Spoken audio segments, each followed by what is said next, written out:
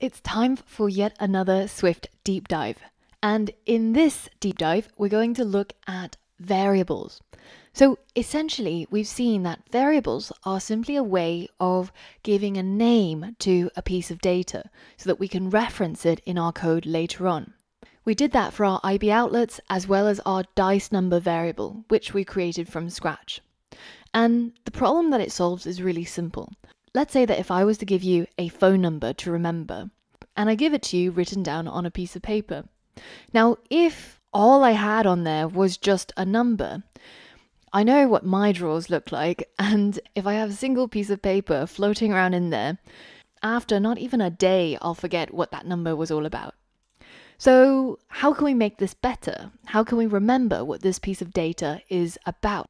We could associate that data with an actual label and give it a name. So we're essentially taking our data and labeling it with a name. Well, this is essentially a variable, because if we needed that piece of data in the future, we can simply refer to the label name, which is Angela, and it will be able to retrieve that piece of data.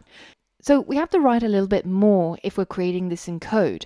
We have to add a var keyword, which tells the computer that we're creating a new variable.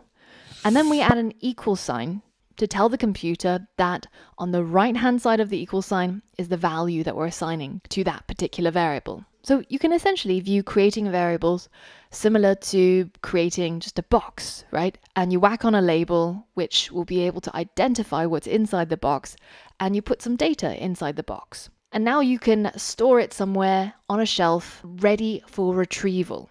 And by looking at that label, you'll know what's contained inside. So if you need the data that's inside, you simply find the right box with the right label. Now, variables were made to be varied, right? That's the whole point. So we can simply remove the old value and put in a new one if we wanted to. And now that label name, Angela, is associated with a completely different piece of data. In the resources for this lesson, you'll find a download link for the Swift cheat sheet that we've created for you. And this is just a handy reference guide. A lot of students like to print it out to have it beside them when they're learning. And it's a way for you to be able to quickly refer to the grammar of the Swift programming language. So just as in English, we have our commas and our full stops, and they have meaning in the sentence.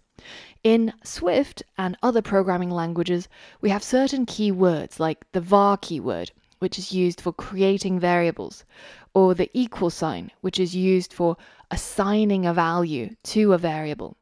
And this is a handy guide that you can always flip back to when you're completing challenges and when you're trying to write your own code.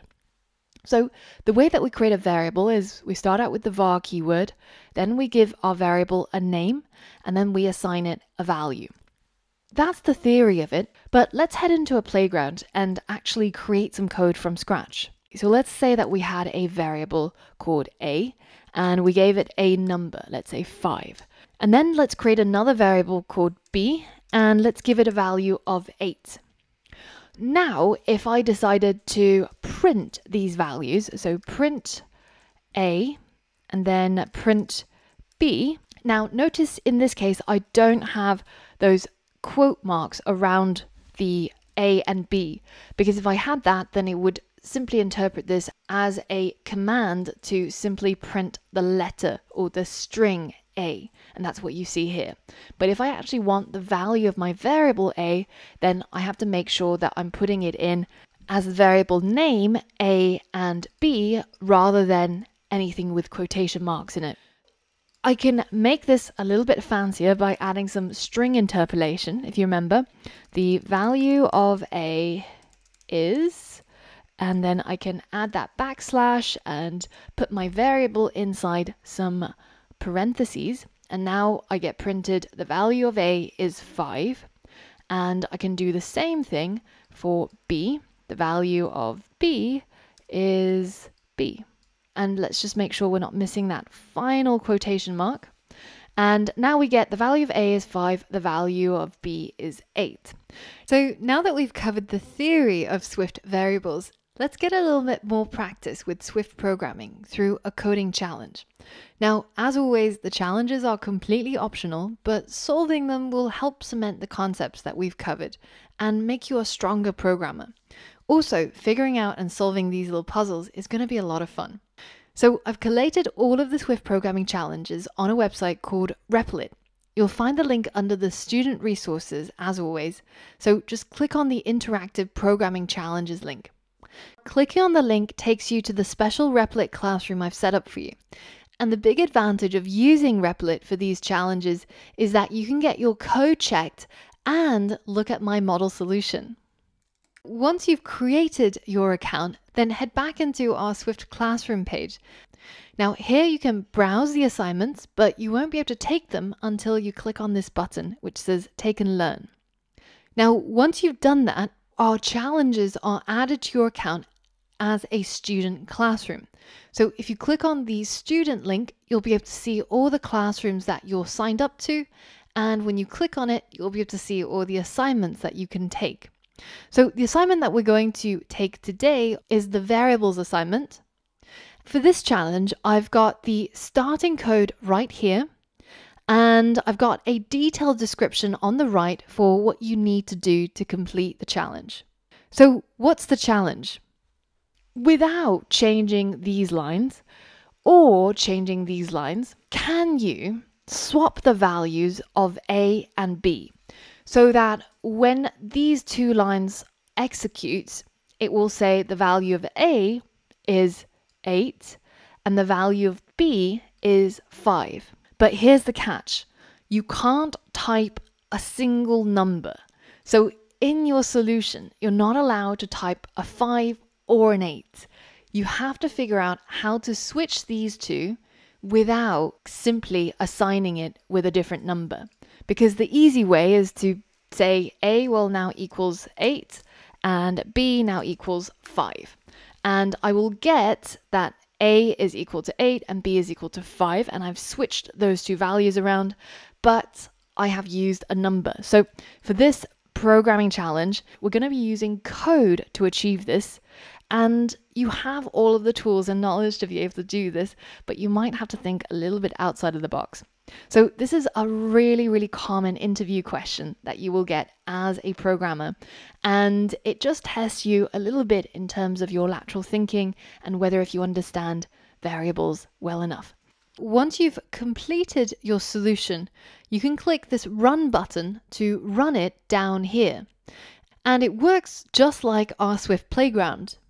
Now, once you're happy with the output that you're seeing, then you can go ahead and click on the Submit button to submit the assignment. I'll give you a few seconds to pause the video before I show you how to submit the assignment and view the model solution. All right, ready? Did you have a go at the assignment? And did you manage to get it right? Let me show you the solution and how to submit your assignment and check your code. Now, the trick to solving this puzzle is to simply create another variable. So let's go ahead and replace this line with our code.